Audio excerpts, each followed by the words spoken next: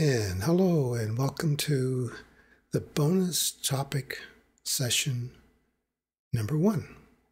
From time to time I'll record topics that I think are important but don't fall within the Intro to Meditation course that Rose and I are running, and weren't covered in the Internal Map of Reality course. But they're important topics. So for today, our topic title is 3 Wishes, the Subconscious.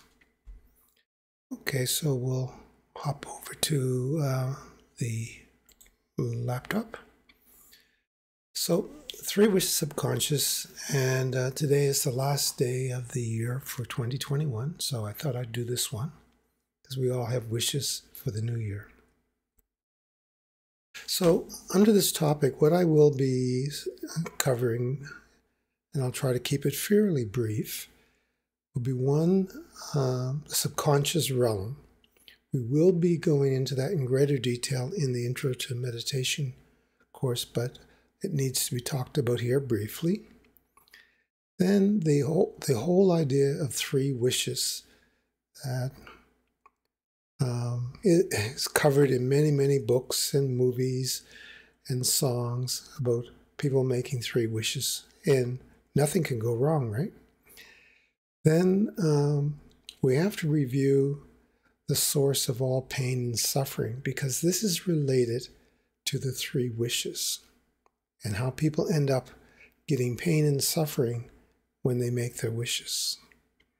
Then, of course, no discussion about the subconscious would be fit without talk about the kittens without mittens, and how we can actually have wishes that are away from what we want, and the solution being having preferred outcomes rather than rigid outcomes, and overall acceptance.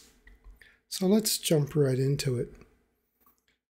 As I've been saying all along, the subconscious really is well over 90% of our being.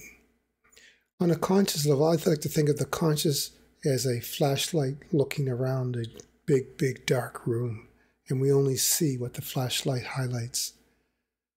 In the conscious, we're conscious of our willpower. We're conscious of what we can remember about our past, and we have the logical way of approaching our situation and critically analyzing our way of being.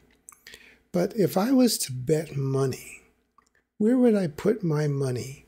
On somebody that knew 10% of the subject, or someone that knew 90% of the subject?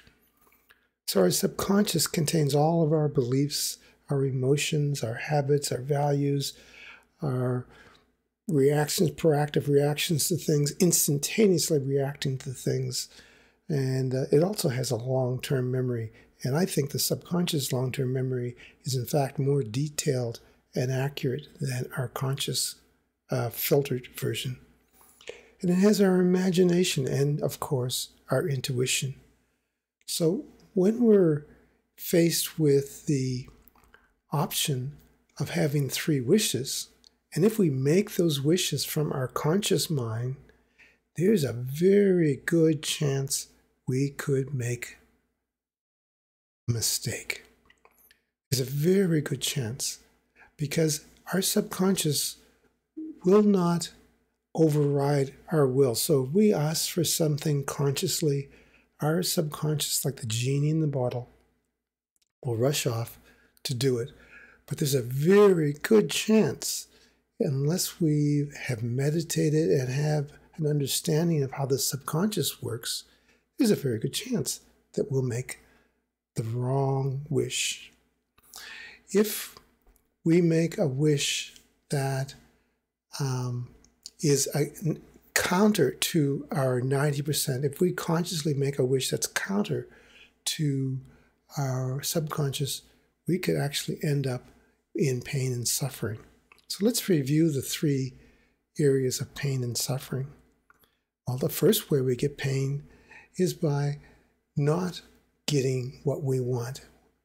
We want something, we're not getting it, and we suffer. And we probably all know people who are very, very unhappy because they can't get that job, or they can't get that girl or boy or whatever it is they want. There's something in their life they can't get, and they suffer. And some people suffer greatly. The other way people suffer is they get something they don't want. And all of us have had the phone ring and someone on the other end of the phone giving us news that we didn't want. Or we've gotten that slip in our paycheck that said we no longer had a job. Something that has come along and it's not what we want, and we suffer. And then the third way that we suffer is that we get what we want and then we lose it. You know, I know people who have lost it all, and I've lost many, many things in my life. They come and they go.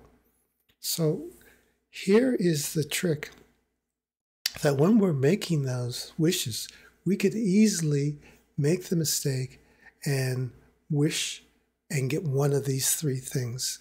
And how does this happen? Well, the trick is to never wish for what you want. And you're probably thinking right now, what do you mean, never wish for what you want? I thought this whole thing about the internal map of reality and meditation was to get what you want.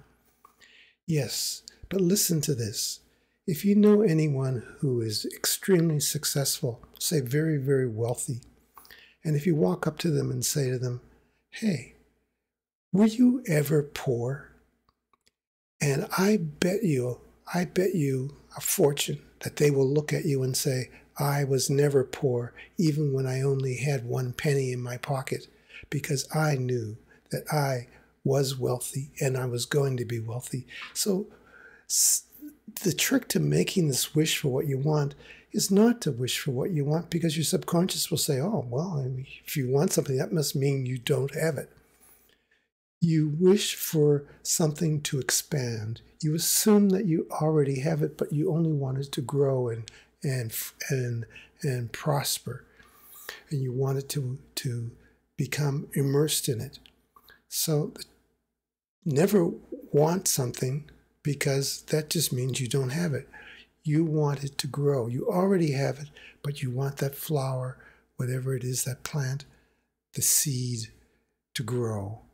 So the trick here is, when you're conversing with your subconscious, is never express not having. Express having and wanting it to flourish.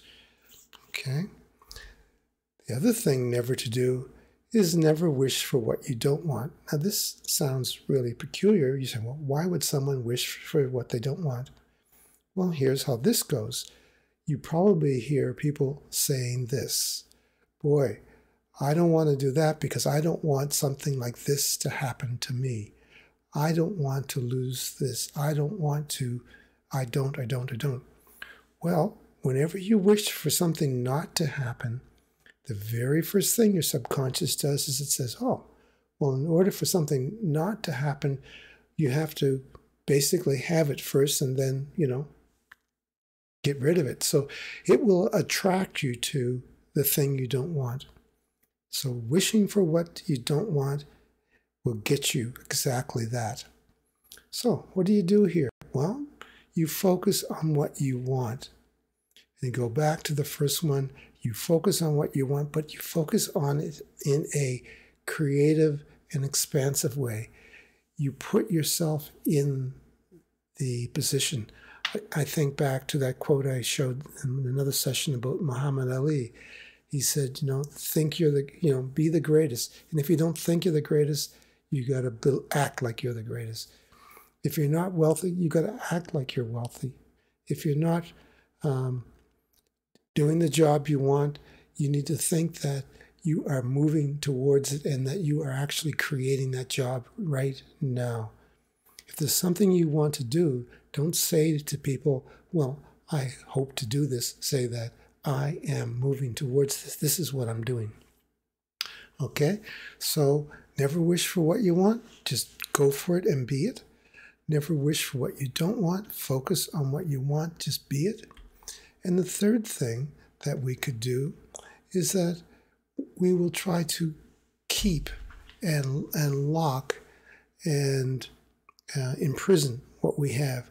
I wrote a book called Lovebirds in a Cage, which is about this last point here, where people get something, say it's a relationship, and they really love this person, they're in this loving relationship, but they don't want to lose it, so they encage that person, they imprison them, they prevent them from seeing other people, they prevent them from even talking to or about other people, and they actually then lose that person.